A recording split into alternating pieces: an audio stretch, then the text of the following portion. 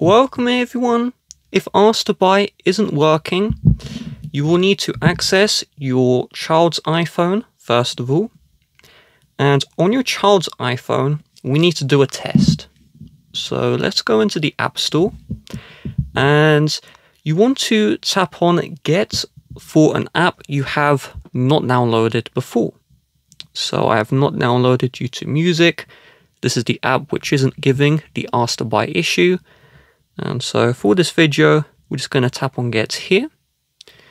We now need to enter in the password for our child account. And once we've done this, let's tap on Install. And so here is the deal. If on the child's iPhone, you get this Ask Permission prompt, then most likely the child's iPhone is working okay. And we can tap on Ask. And any moment now, you can see a request has been sent.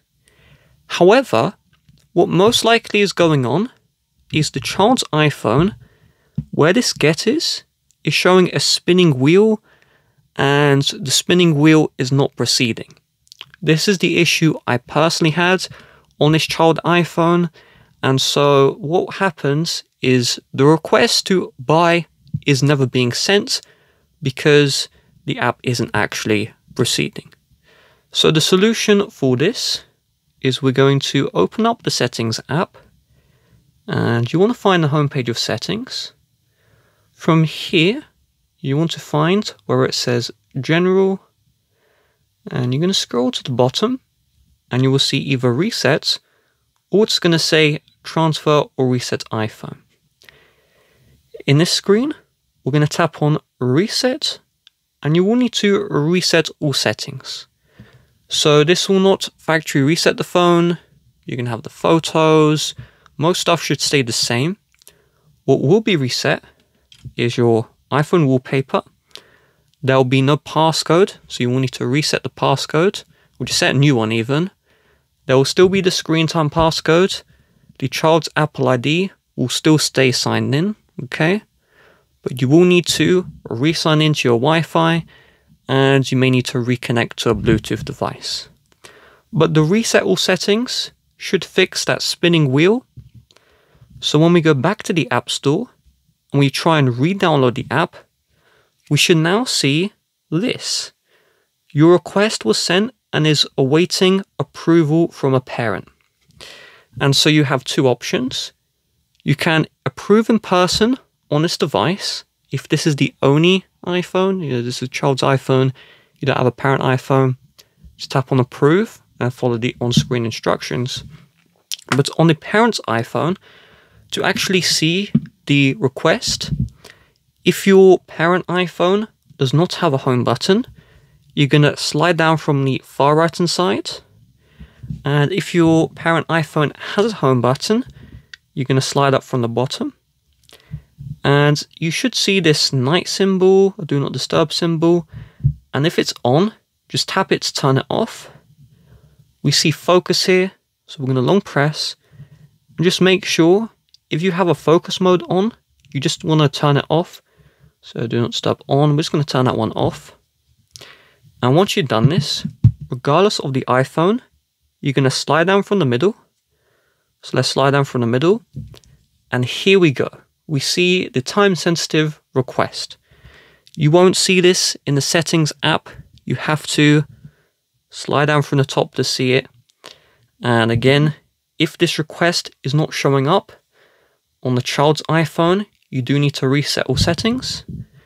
So we tap on the request and we get either decline or get. So we're going to tap on get here. And it's going to say Apple ID verification. If you don't see that, you should see here, sign into purchase.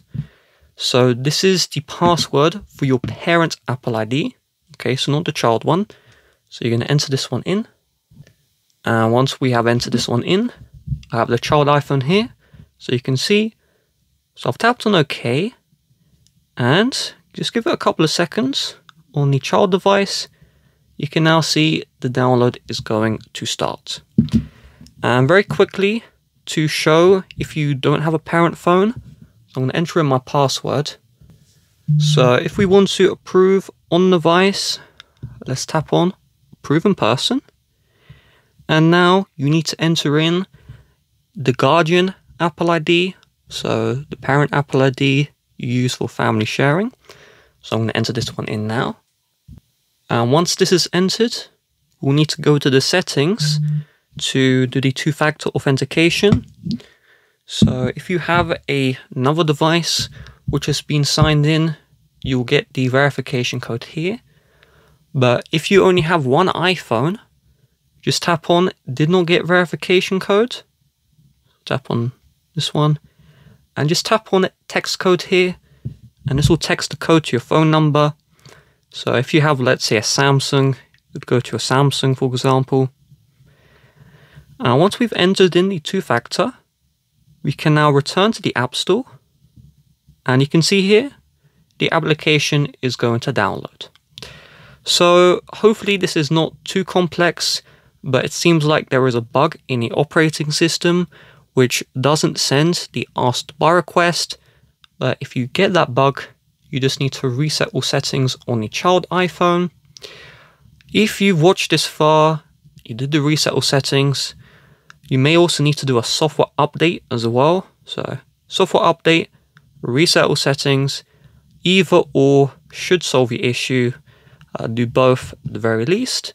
And with that being said, this is a real issue I had. Solved it with the steps I have shown. If you'd like to help support the channel, please do check the description. Please drop a like, leave a comment if you have any other solutions that you use so you can help other parents out. Bye bye.